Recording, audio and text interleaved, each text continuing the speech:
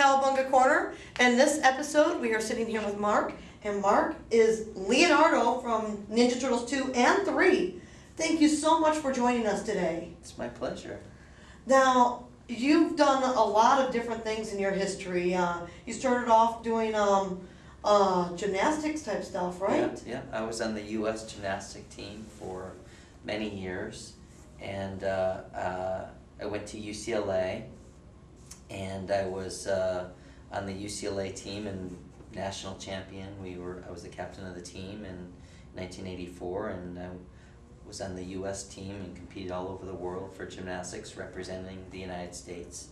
And that's why I probably was selected to be Leonardo, because of my acrobatic abilities and my gymnastics abilities.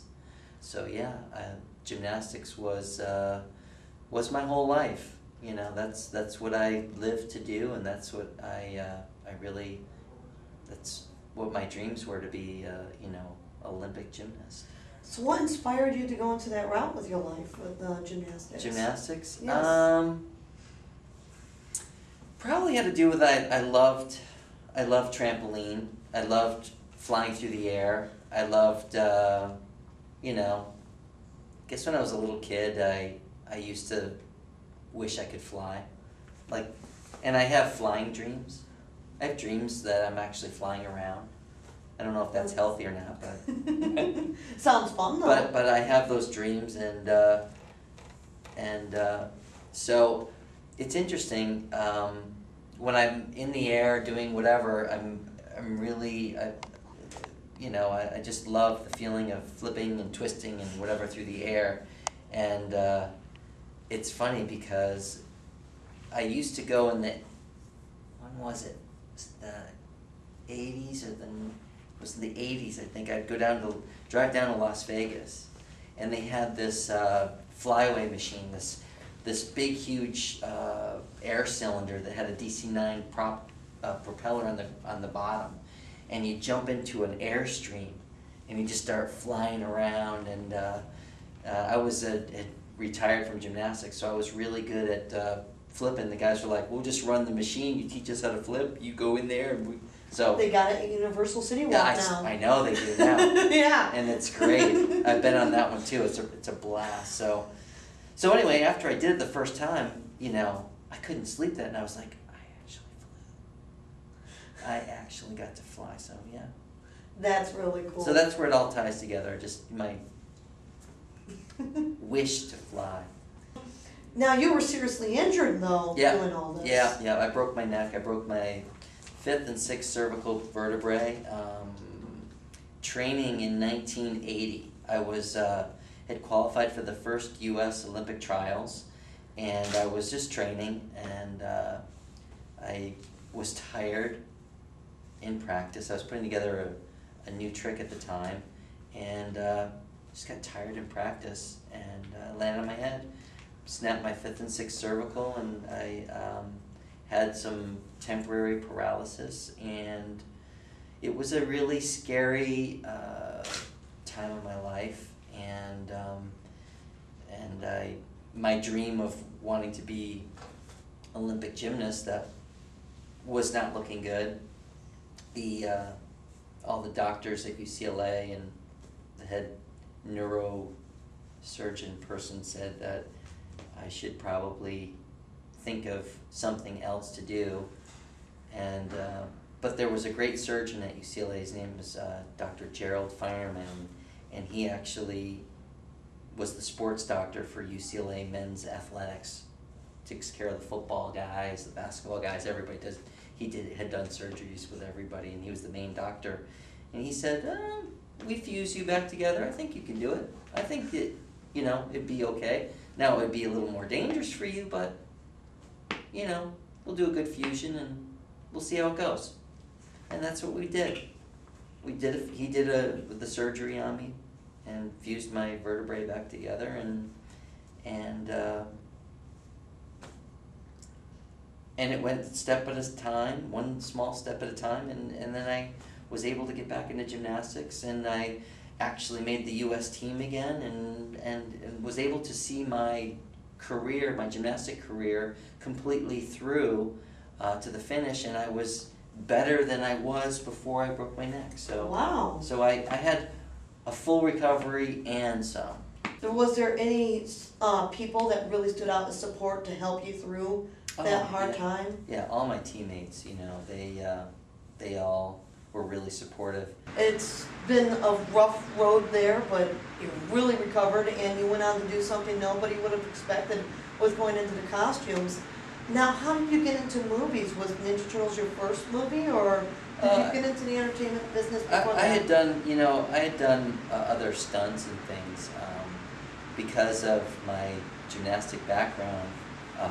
There was always someone looking for someone who could do a flip to do this or do that or whatever, and so, you know, I was always getting contacted to, you know, can you help us out and do this, and so when I graduated from UCLA, I went straight into doing, you know, stunt stuff, and so then someone called up and said, hey, you know, you want to try out for this Ninja Turtle thing movie, and I said, okay, yeah, sure, give it a try, and so I got the job, and I was pretty excited about that, and did you know Ninja Turtles beforehand?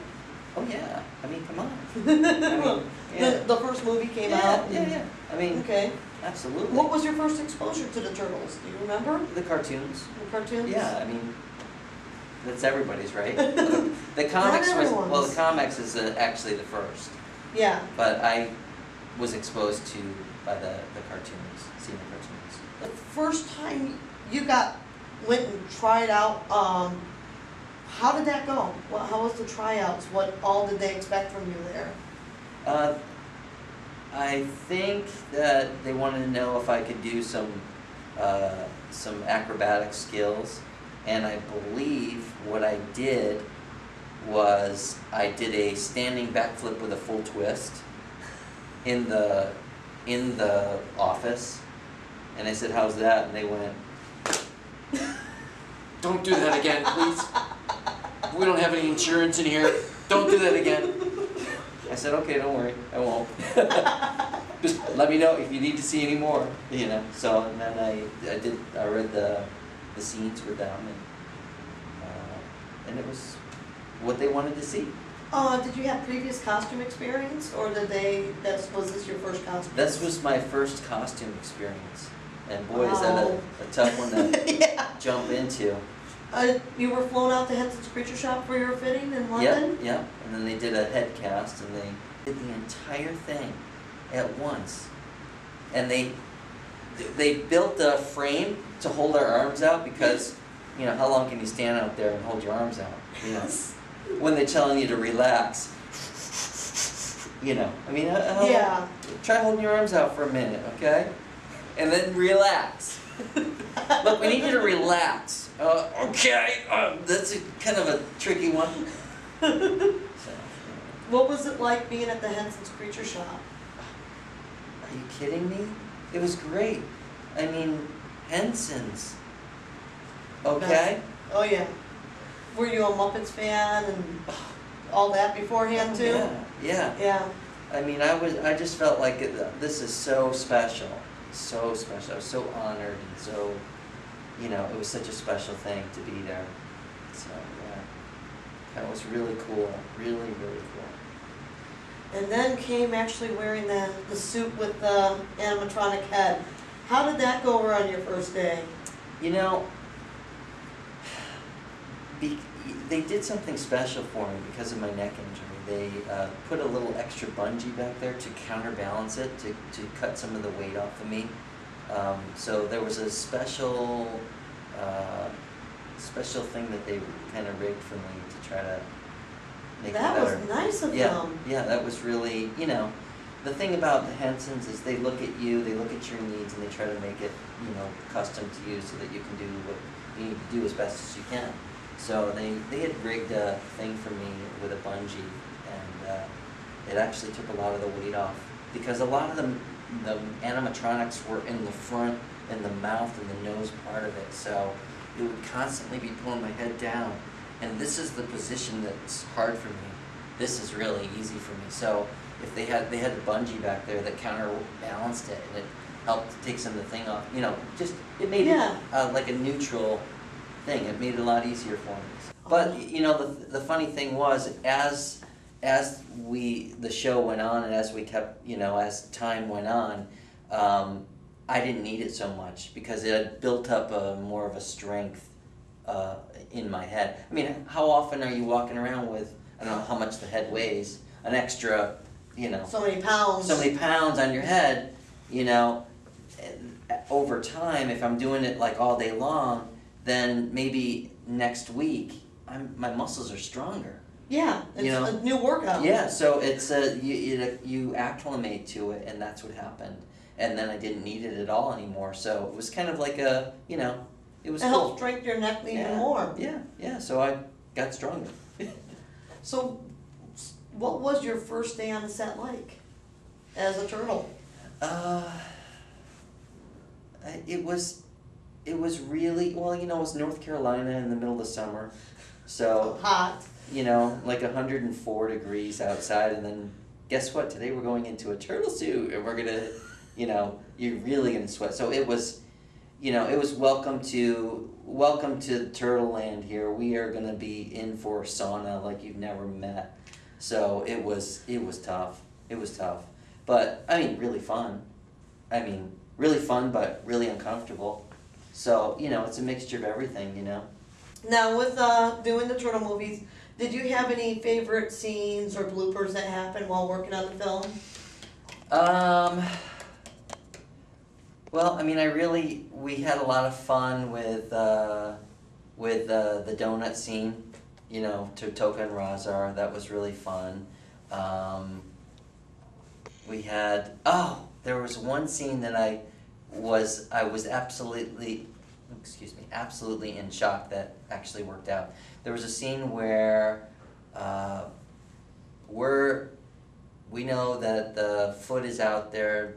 Splinter's got us holed up and waiting inside at April's place, and there was a TV guide. Everyone's eating stuff, and there's a TV Guide magazine, and I walk in and I, you know, they're looking at the TV Guide, and I take the TV Guide and I just toss it over my head, and it flies behind me and lands perfectly on a table and ends up folded out perfectly. It lands perfectly. It's in the shot, and it was like you could never have planned that, and it was so perfect. Wow. And so it's this one scene, and I was like,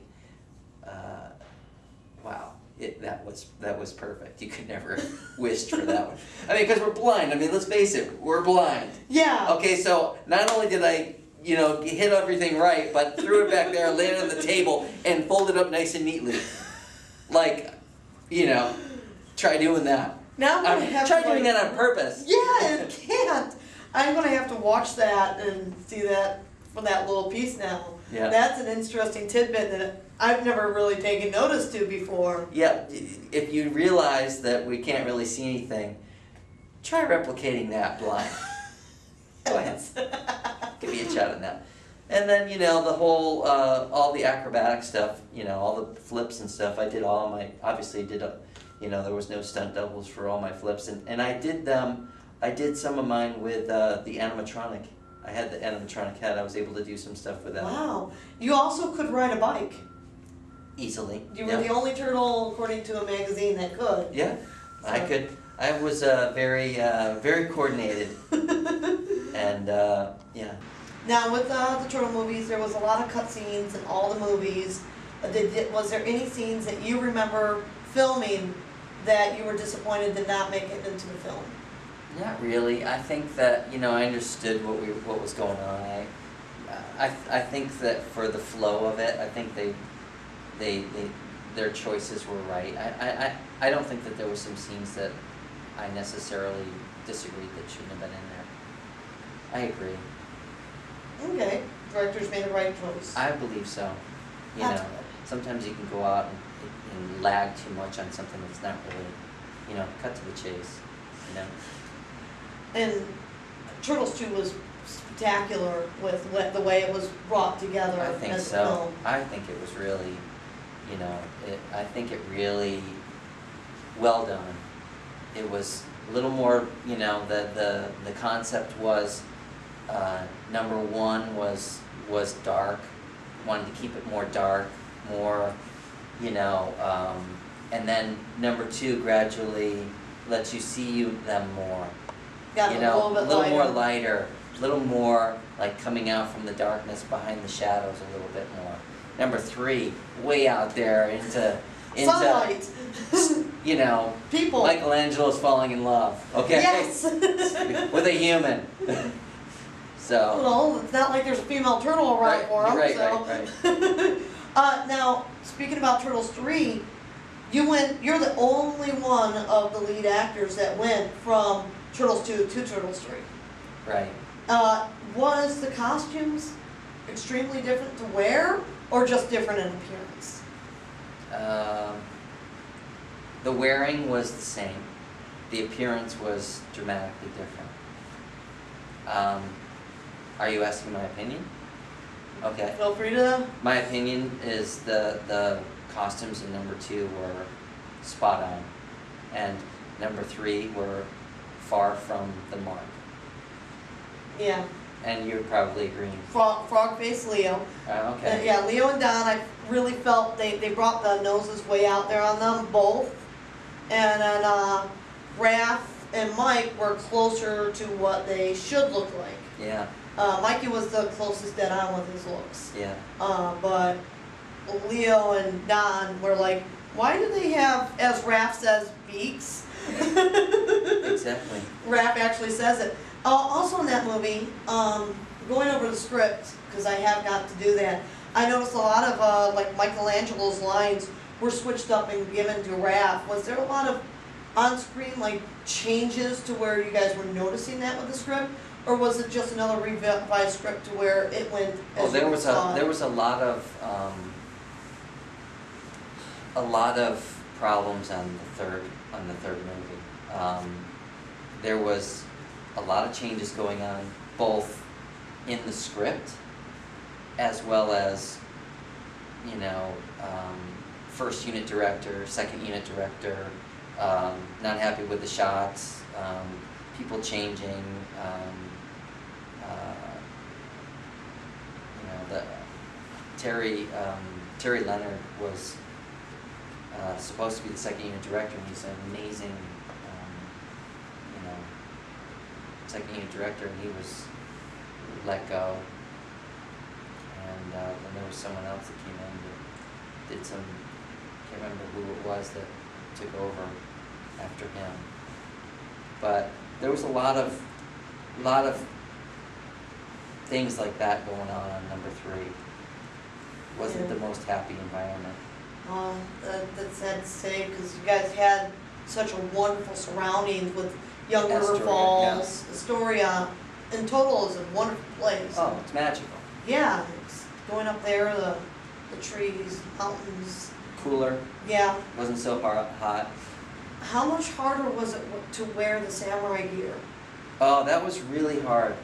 That was heavy and bulky and constantly getting caught up and hung up in things, and it was just really, really, that was difficult.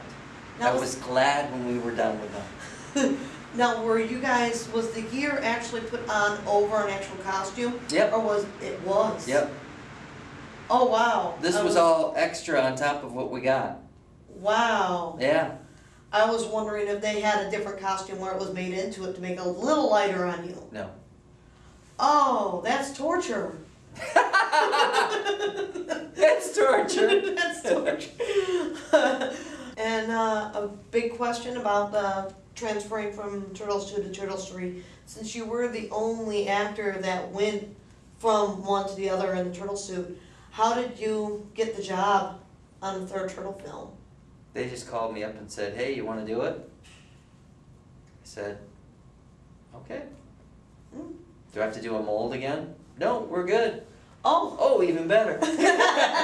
Now, these days, you're in the toy business. Correct. So, could you tell us a little bit about your company here? Or In 2000, my wife and I opened up a toy truck company called Bruder, and it's been a toy truck company that's been manufacturing in Germany since 1926.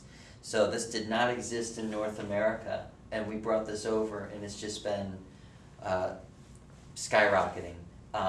As far as toy trucks on the specialty toy market, this is the most important brand that everybody wants. So ours are the coolest trucks. Because they're engineered and designed in Germany, everything has full realistic functions. Our fire truck has a water pump, and you can squirt water like 20 feet with it. Wow. Our garbage trucks will actually dump trash inside them and actually compact and smash trash. Everything has realistic working functions. Our cement mixer, you can put sand in there, and when you spin the drum, the sand comes down the cement mixer chute. So, every single one of our toys does all this amazing stuff. But I mean, we have licenses like Caterpillar and Mack trucks, and all this stuff is so. It's so, that's the thing. How does my life tie together? Turtles, toys, kids, dealing with, it's all doing the same thing I always did. Touching everywhere of entertainment you can. Yeah. Bringing a lot of smiles to millions of people's faces. Yeah, and this is, this is amazing stuff. It's Bruder. It's, and in German it means brother. Thank you so much for joining us today. And thank you guys for watching. We will catch you next time here on Cowabunga Corner. Could you take us out with a Cowabunga for the fans? I'd rather you do it. Oh, Come but on, it's a do guest it. thing. Please do it. Okay. Please.